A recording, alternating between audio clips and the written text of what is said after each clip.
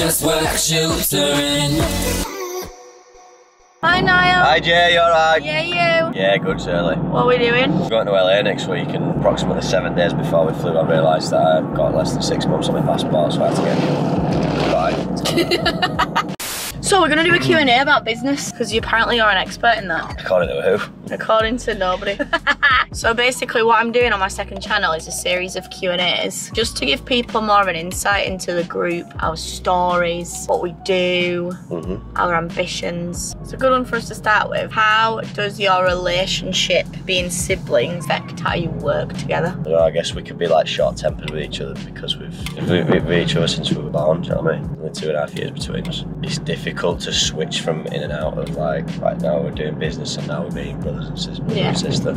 Sometimes they cross over in good ways and in bad ways, but then at the same time, for the most part, 80% of the time we're awesome together, so it's great. Yeah, I think the lines are definitely blurred. Then there is times where I'm like, Niall, I need you to listen to me and respect me as a manager and as a business partner. And then there are other times where it's 3 AM and we're in a nightclub and we're just bro and sis and we're dancing together with a body diet coke in our hands. I'm proud and I want to work hard because all of my work is for myself and for my family. Like, that's inspiring to me. How and when did you decide you wanted to be a business owner? There wasn't a moment really, I've been very ballsy at just taking risks and just making steps, and I've always been a guy to just try stuff even if it doesn't work out, so starting a business was just in that part of me being me. When I was sort of 16, 17, when I left school, did a lot of personal development stuff. Obviously I was a professional athlete, so I was interested in wealth creation, and I'd read a lot of books and watch a lot of videos and understand very early on that, you know, getting a job,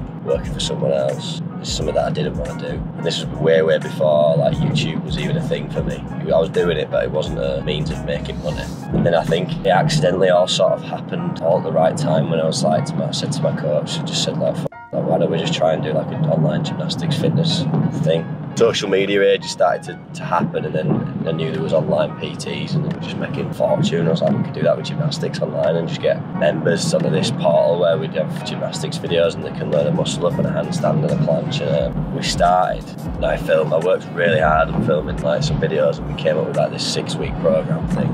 We launched it on like Christmas time, and I think it was a couple of weeks into January that my first video went viral on YouTube. So then all of a sudden, in the matter of 2 or 3 months, I went from like 10,000 to 250,000 subscribers on YouTube, almost by accident, which obviously then really helped the business initially. And it was like, didn't really know what to expect, let's try this, to then actually landing on my feet like what we did.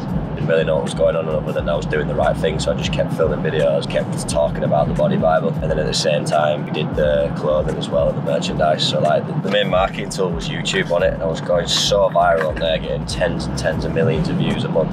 So when I was talking about the businesses that we had, we were just making money that I couldn't even comprehend was real. Like within 2 months, I was making over 10,000 a month on multiple businesses.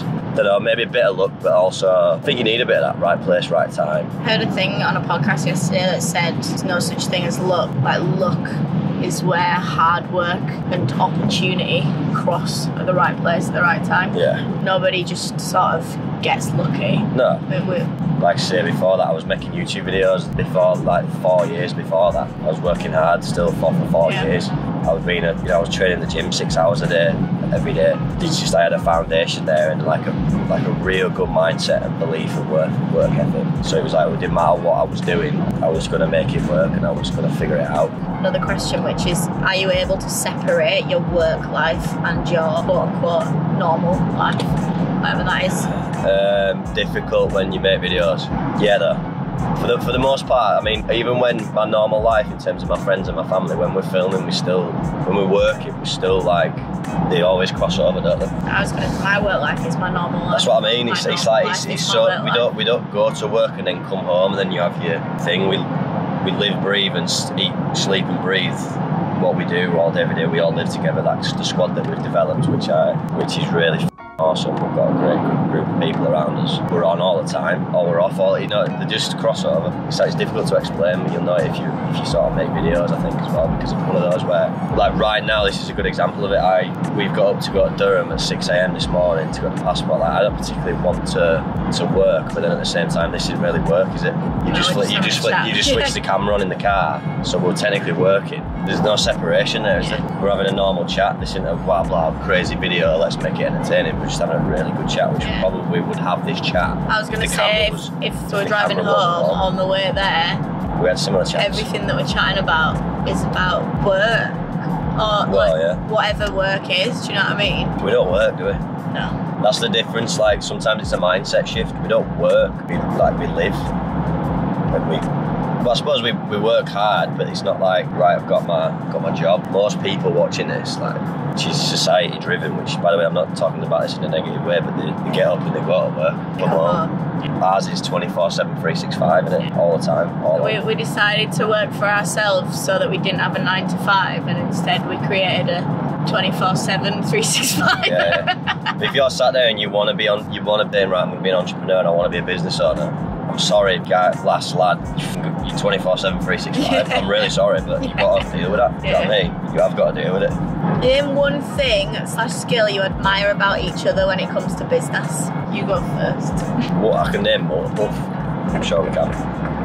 Your work ethic's unmatched, honestly. Which you know that. You know you're the hardest worker in the room, like, and I always prided myself, particularly as an athlete, on that. We've just sort of been cut from a different cloth where us Wilsons tend to be the hardest worker in the room, but then I feel like we've switched roles over the last 5 years, and currently right now I'll say this to anyone, I don't know any person on this planet that works hard. Like, I don't know personally know anyone that works harder than Joanna, in fact. I don't know anyone who works harder than me. You know, exactly. Just unreal to have someone like that as a sister, but as someone in your team like that.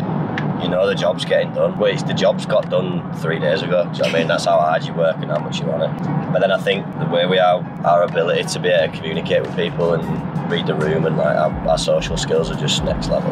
Yeah. Particularly for our age. I know me and you could rock a room of corporate people who are multi-millionaires and just fit in. But then also, it doesn't matter the environment, we'll be able to adapt and fit in. Yeah. No, I think for you it's got to be your just genius at your craft. Creativity is just, I know that no matter what brand or brief or concept or scenario or product or whatever that approaches Nile can think of a concept or an idea or a whatever that is just genius. So easily as well, and because there are certain things, and I'm sure I frustrate you in different ways. There are certain things that frustrate me, or I'm like, come on, we need to do this or we need to do that, but then when it comes to that, I just know that no matter what, you'll just be able to come up with the most genius thing in the entire world. And I'm like, how has he done that? It's annoying. It's annoying sometimes. I might sit there and try and think of something for days or what it might look like, but I know that if I come to you and say, what do you think about this, for yourself or for us or for anyone in the team, you have the ability to see that as well in other people's content. This is a good one to finish on. If you had to choose one person out of Ellis, Ash or Luke to take over and run your businesses for the rest of your life, who would it be and why? Oh, I'll tell you what, in terms of taking over the operation now, Wilson, it's a big job, but probably the biggest percent of it is YouTube videos. And in that box, I would 100% pick Ellis. The geezer's lived his life on YouTube. He's a nut. He knows all the creators. He understands the platform. He knows how to edit. He's, all of us are personalities, but he's I think in terms of who I think is going to have the most success and continue to grow a YouTube channel and content is Ellis Watts, 100%. And then I think, Luke and Ash are very similar, but they sort of have that creative genius spark that I do. They'll be able to see ideas and they'll be able to have the visions. It's just whether they have the discipline to, you sprinkle a bit of Joanna Wilson on there, I'm going to graft it out and I'm going to keep this consistency and I'm going to work for the next 5 years on building this. It's difficult to... I'd argue the same about Ellis though. No, 100%. I'm talking about them two, all three of them. I don't know. I actually want to say Stoney had been most passionate. I'd be right, yes, Stone, run this job. He's a leader. He would lead it. He would run the thing. but he's too much of a loose cannon where it'd be like you lose him for 2 weeks. You know my. Whereas Ash just sort of he's the background engineer that'd be the genius. But I was gonna say my three qualities. So Ellis would be the creativity mastermind behind the content. Ashley would be like the guy, the engineer, like the operations, the sorting out where people. Ashley would essentially be me, like the sorting out where people need to be, what they need to do, day-to-day run-ins, and then Stone would be like the heart and the hard worker and the passion behind it. So all three of them together. Probably just not I give it to you, please. Yeah, no worries. Well, I enjoyed that, did you? Yeah. Cool. Let's keep going. This is going to be a 2-part series because we're going to do another video that's got non-business related questions. Be a little bit juicy. Thank you very much everyone for watching this video. I hope you really enjoyed it. Remember to comment down below who else you'd like to see me interview, and just whether you found this insightful. What was the biggest takeaway? That'd be a good one. Biggest takeaway from this video, put in the comment section. So yeah, we'll see you in the next one. I hope you did take something away. Yeah, me too. See you in the next one. Keep smashing it, and remember, anything's possible. Just work. Bye. Bye.